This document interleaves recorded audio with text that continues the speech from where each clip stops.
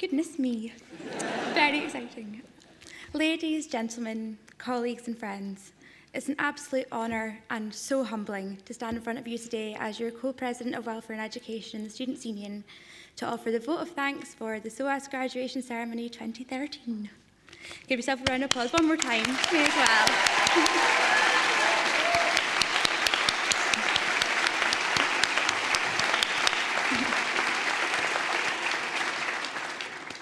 This is a day of celebration, one to celebrate all of the hard work and achievements and wonderful experiences you've had at your time at SOAS.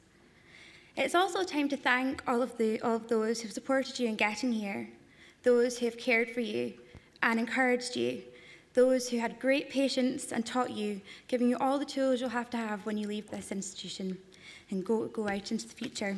And I apologise, the hat is too big because I'm going to take it off and I hope that's okay.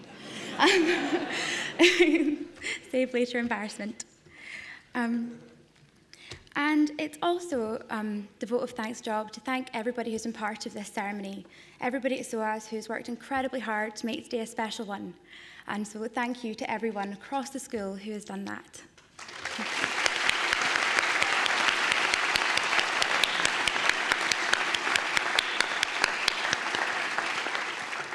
And there's more to come in the graduation tent, which I'm sure you're looking forward to, but I digress. We're here because you've done it. Each and every one of you here in front of me, looking absolutely beautiful in your graduation gear, hats and all, should have absolutely great joy in knowing that you've successfully made it through one of the most unique and challenging and wonderful higher education institutions in the entire world. Each and every one of you sitting to my right and all of you behind me should be so, so proud of them. So proud.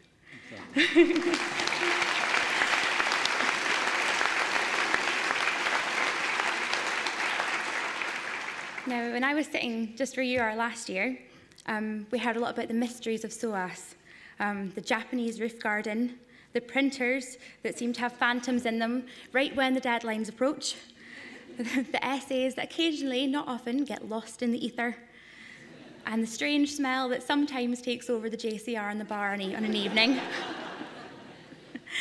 Others have spoken about all the really wonderful things, the samosas, the 10-minute breaks from the library that somehow turn into like an hour discussion about something extremely meaningful and deep, when you just meant to get some water. And having lectures that really leave you questioning the core of yourself, and really questioning that certainty that you thought you had. And obviously, meeting all of the friends and all the loved ones that will stay with you for the rest of your life, for good or for bad. And, and Hare Krishna, which is...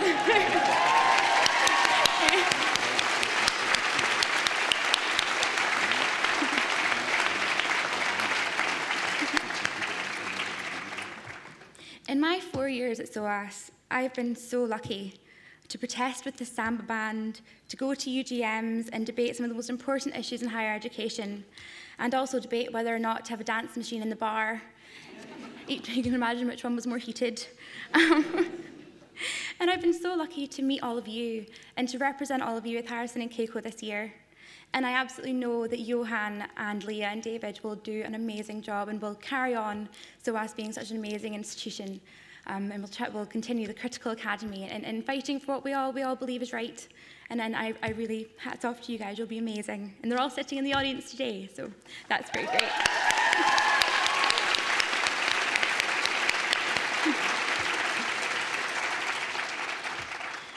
Another thing that I've noticed in my time here is that we all come from ridiculously diverse backgrounds, from all over the world, from all different types of families and different belief systems. But somehow, we're all very strangely similar. Everyone who comes to SOAS comes for a reason.